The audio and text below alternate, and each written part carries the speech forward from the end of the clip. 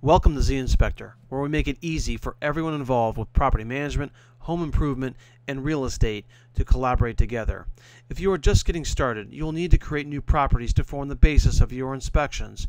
If you are a contractor focused in areas like maintenance, repairs, and landscaping, you will likely create properties in quick mode, where you only define the areas of the property that you will specifically be working on. If you are a property manager, inspector, or builder, you will want to create properties in the full area mode, where you can fully define each area.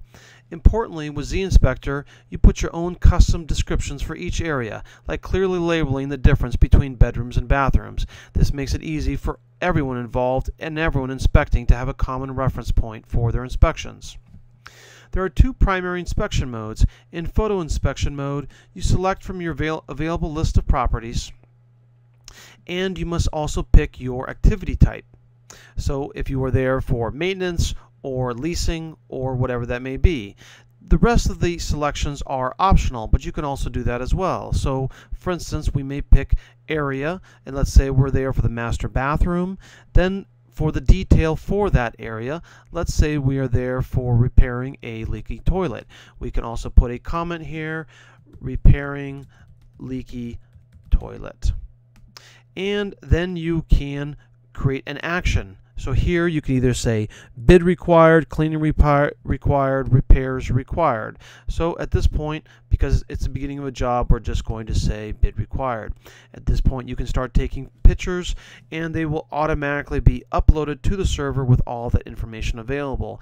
It's easiest to see everything that you've taken, as well as everyone else, all the photos that other people in your group are taking, by clicking on timeline right from your mobile device. If you are a property manager or inspector or anyone else who needs to do a move-in or move-out inspection, you're going to want to use the property management inspection mode. And here, when you create new inspections, you will also select your property. You can define your name of your tenants, and then you can do your complete move-in, move-out reporting options, where you can go through every single detail of a property and fully define the condition of the property and whether work needs to be done, as well as photos throughout the property.